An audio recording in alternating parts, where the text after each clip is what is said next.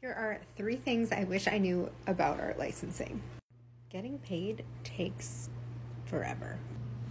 Because of the life cycle of products and the retail industry, it takes a long time to get paid if you're licensing your work and getting royalties.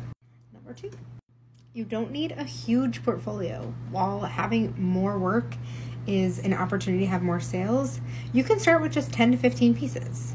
My first portfolio was just a collection of a couple of black and white illustrations, and looking back, they were pretty bad.